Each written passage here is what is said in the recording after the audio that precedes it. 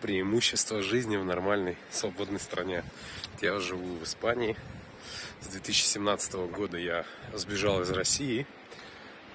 И сначала было страшно, потому что сбежал в никуда, без денег, не зная никого, ни языка, ни друзей, ни близких. Вообще никого у меня в Испании, в Барселоне не было. Просто в свое время, так как я работал парикмахером, у меня были салоны красоты в Москве, я начал летать после кризиса 2013 года, когда евро подорожал. Я понял, что поставщики косметики свои бабки рубят, а нам вообще не дают ничего зарабатывать. То есть у них наценка идет хорошая, нам просто ни хрена не достается, там 20-30%, и все. Раньше была большая маржа, раз ты вкладываешь деньги, то ты и получаешь на продаже косметики. То есть ты закупаешь косметику за свои бабки, потому что под реализацию никто ничего не давал, уже давным-давно не дают. Это было в начале 2000-х еще, когда косметику могли давать под реализацию. Ну и в итоге я начал летать в Испанию, в Барселону. Так я познакомился с Барселоной. Начал закупать напрямую косметику, возить в салон красоты. То есть хотел хотя бы частично, а можно даже сказать и полноценно заменить своих поставщиков, убрать их вообще из цепочки между клиентами и мною. И начал давать другие продукты, которые я считал качественными, крутыми, просто испанского производства и так далее. Но дело не в этом. Так я познакомился с Испанией, и когда стал выбор, что нужно сваливать из страны, то есть меня кошмарили менты, мне пришлось бежать. Я даже не стал задумываться, поеду, думаю, в Барселону, там устроюсь, что-то так. Жизнь меня, конечно, потрепала, да, потому что с 2017 года пришлось нелегко. Я и работал здесь и парикмахером, сейчас на стройке работаю вообще, потому что не работаю парикмахером уже 2 года, потому что в ковид я закрыл свое автонома, это частного предпринимателя в Барселоне, не выдержал, полгода я здесь прожил в ковид, и в августе месяца 2020 я уехал в Украину, думал, там классно, ближе к дому, все по-русски говорят, вообще супер, пожил там 1,5 года, опять открыл свою студию, начал вроде потихонечку развиваться, конечно же, нелегко, потому что очень тяжело начинать в небольшом городе, без денег, опять нарабатывать клиентскую базу, где тебя вообще никто не знает, причем таки ты реально все равно, не свой, не родной, но потихонечку начал популяризироваться, начал нарабатывать клиентов, начал зарабатывать деньги, открыл студию и так далее, и пришла война. Пришли русские, и пиздец. И я опять бежал уже без документов, с просроченными документами, кое-как домчал до Европы, впустили в Европу, добрался обратно до Барселоны, потому что я знал, что все, надо возвращаться четко в Барселону. И когда уже приехал сюда в Барселону обратно, я прям выдохнул, говорю, все, вроде как я дома, начинаю опять жизнь с чистого листа. Опять без документов, опять без ничего. До сих пор все это движение, до сих пор ты думаешь, как встать на ноги. Но преимущество жизни в свободной стране в том, что, допустим, я живу без документов, я беженец, можно так сказать, да и даже официального статуса у меня никакого нет, никаких документов вообще, просроченный загранпаспорт, я и путешествовать, летать не могу, но я катаюсь по всей Испании, я прокатился по всей Европе, я даже нелегально зарабатываю больше, чем официально зарабатывают испанцы сами, потому что у них средняя зарплата 1200-1600 евро, это на самом деле очень низкая зарплата. И бедные. Даже на стройке, работая на себя по квадратуре, если ты классный мастер, там можно зарабатывать 2-3 тысячи евро спокойно. Если ты не алкаш, если ты не бухарь, если ты классно относишься к своей работе, если у тебя хотя бы 100-120 евро в день платят, ты мастер, все. У тебя 20 рабочих дней в месяц, к примеру, даже по 100 евро в день, у тебя уже минимум 2 в месяц есть. Если ты один, если не с семьей, этого в принципе более-менее достаточно. Снимая комнату нормальную за 500, за 550 евро, это уже хорошая будет комната, в квартире с хорошим ремонтом, может быть даже с балконом, все классно будет. Это Барселона, это супер, это... Нету зимы, это зимой все равно плюс 13, плюс 17 градусов, максимально солнечная погода. Здесь нет узурпаторской власти, здесь нету никакого вообще притеснения в принципе, да.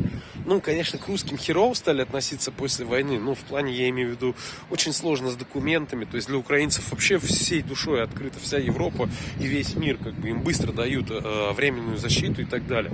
То на россиян косятся, начали там типа вот эту вот всеобщую общественную ответственность вешать, но все равно видит Европа, что не все русские плохие, в принципе, все равно относятся нормально. Я говорю в том, что я все равно здесь живу свободнее, даже без документов, чем я жил в России с документами, работая, блядь, и живя у себя в стране, и постоянно при виде любого мента, даже издалека, когда ты едешь на машине, ты его уже боишься, потому что тебя могут тормознуть, тебя могут шмонать ни за что, ни про что, подбросить наркотики и так далее, как бы, и начать разводить на бабки, и вообще, блядь, отправить сейчас на войну, и все что угодно, ты не имеешь слова даже против сказать, против власти и так далее. Здесь ты говори спокойно, ну, тебя выслушают и все.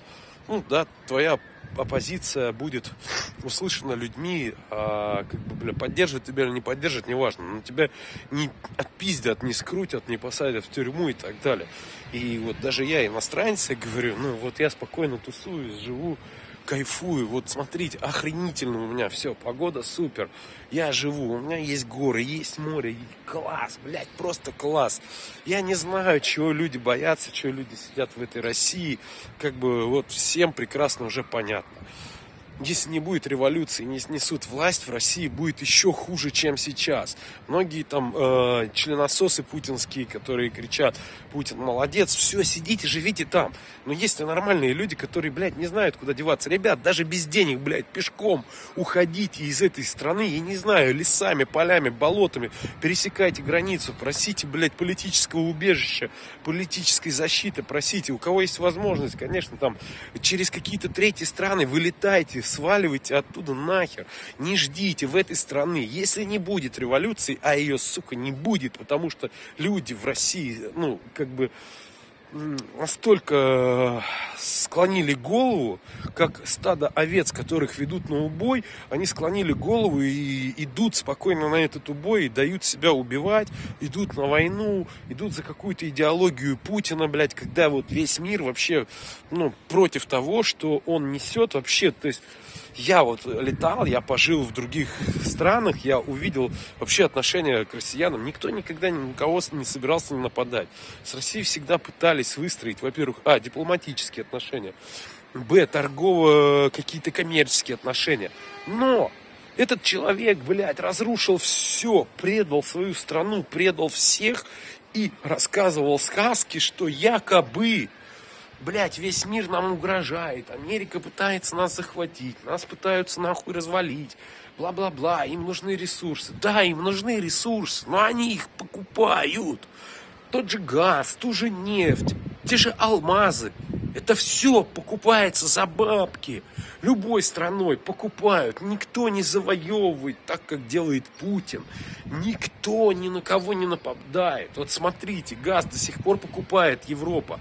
Хотя это неправильно, потому что она спонсирует эту войну с Украиной. Но даже во время войны никакой войны не ведутся, никаких захватнических действий не ведутся.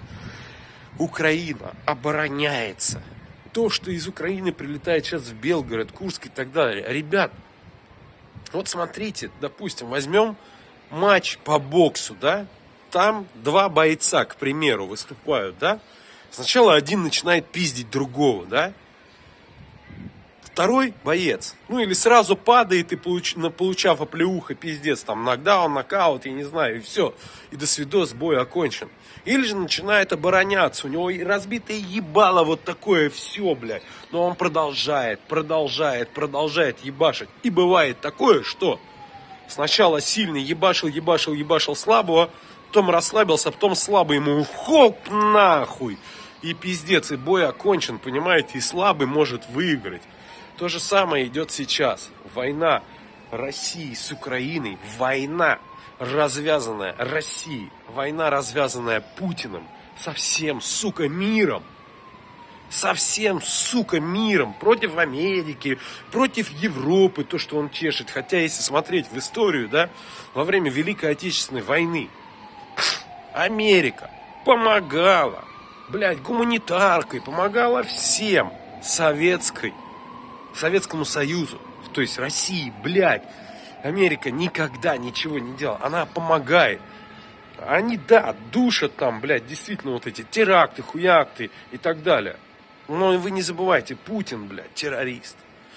И Россия сейчас реально террористы, поэтому мне насрать на хейтеров, пишите там эти путинские членососы, которые говорят, что, блядь, типа Россия молодцы, все, живите там, живите, оставьте, блядь, остальной мир в покое, живите, запритесь там и живите. Все нормальные ребята, не надейтесь, что в вашей стране станет лучше. Если вы хотите жить, валите сейчас и стройте свою жизнь с чистого листа, хотя бы где-то в другой стране.